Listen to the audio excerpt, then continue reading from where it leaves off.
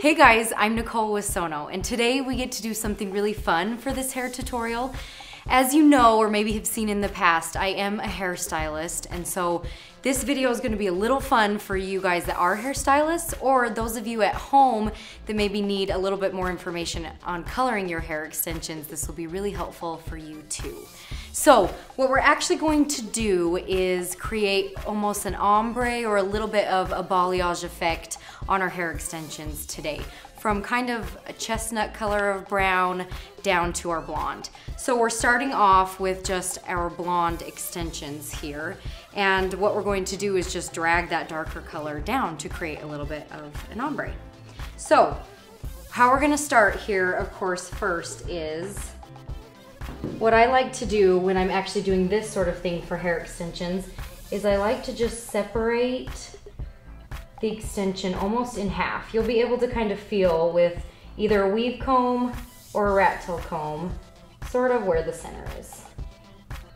I just kind of take that top layer off. The most important thing with coloring, well, hair in general, but especially extensions, is that they can be fully saturated. So that's why I'm separating this in half. It feels a little weird at first, but once you get it, just go ahead and flip it over. Now, normally when I color hair extensions, especially a solid color, I just leave the center down and I make sure I fully saturate and I flip the extension over and go down that way. But since we're actually doing more of an ombre here, I'm gonna do it split down the center like this. My formula here is Tressa color, and when we're coloring our hair extensions, we wanna make sure it's a demi or semi-permanent hair color. This is a 7R mixed with a little bit of a 6G. So what you're gonna wanna do starting off is just holding that top part away. I'm just going ahead and laying some color down up here. Again, since this is gonna be ombre, right here is gonna be a section that's all the way covered. So your biggest thing is just making sure that it's saturated. You don't have to worry necessarily about where you're starting and stopping. Just make sure you get all the way to the top of the hair extension. All the way in there as it's folded. Okay, and once you feel like that top is saturated, now you're gonna go ahead and create your uneven or inconsistent pattern here a little bit. So depending on what you have, if you have dark that's way down low, dark that's higher up, it's just kind of depending on what you have or your client has, if that's what you're doing here. But all you're going to want to do is just go ahead and drag the color down, either with a normal tint brush or you can use more of a tiny balayage brush. But just make sure it's uneven. So what I mean by that is that the starting point and the stopping point is different on all of these pieces. Like this one I'm going to drag all the way to the end, and I'm gonna make sure that that piece is fully saturated to the bottom. And this piece here, as you can see, just stopped pretty midway. Along with this one, I'm actually gonna drag this one down further too. And then starting over here.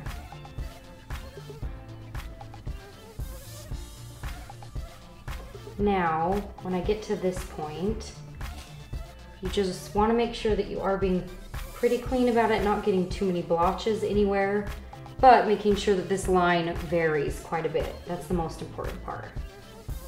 That and its saturation. So once I've kind of got all the way to the bottom, I like to just take my finger and blend that color down so that the transition from the dark to the light is very soft. Okay, once you feel like that layer is completely done, I'm gonna just move on to the top here.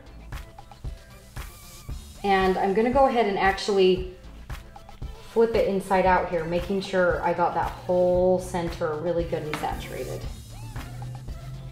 So just getting into the center there, making sure you got your color in there well.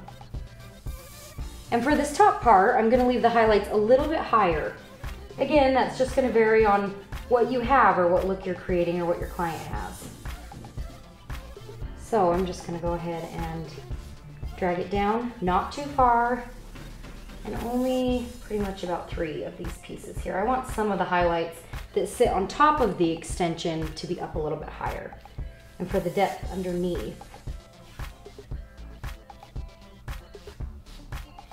So going ahead and dragging again, making sure the top is fully covered.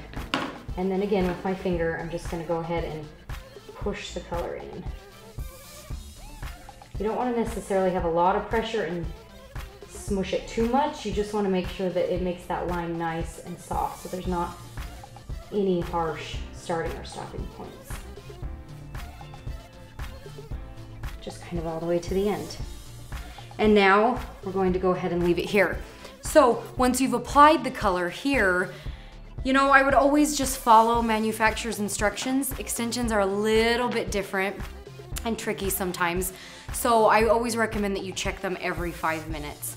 Like I said, only demi or semi-permanent hair color, but just checking it every 5 minutes to see where it deposits. Sometimes with hair extensions, they deposit really, really quickly, sometimes a little bit later. So no matter what, I would at least try to stick with the manufacturer's instructions, and then besides that, make sure you're just checking it, and you should kind of know when it's exactly done. And to check it again, just rub off a section really well with your finger to make sure that the pigment is fully deposited and it looks saturated and clean, and then you'll be ready to rinse it out. So I'm gonna go ahead and let this process and shampoo with the sulfate-free shampoo and conditioner and get it all dry and let you see what it turns out. Okay, so we've washed and blow dried, and I even gave the extension a little bit of a curl to show you how our ombre turned out.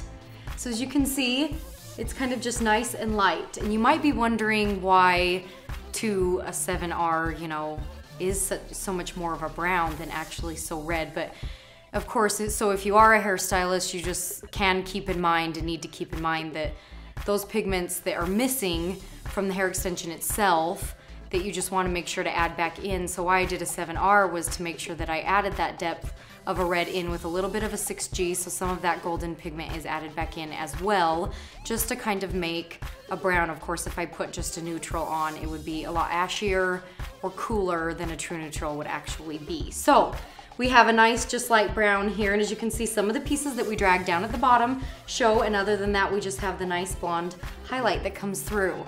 This color of hair extension I started with was a number 613, just so you know, so you can kind of compare what that blonde is down on the bottom. And I ended up processing this for 25 minutes. So hopefully this tutorial is helpful for you guys. We're actually going to do a color series of things, so you'll be able to see a lot more fun, helpful tips and tricks and trends. If there's anything else that you guys want to see, make sure you put it in the comments below, and I'll get that tutorial done for you. And subscribe to our YouTube channel. See you later.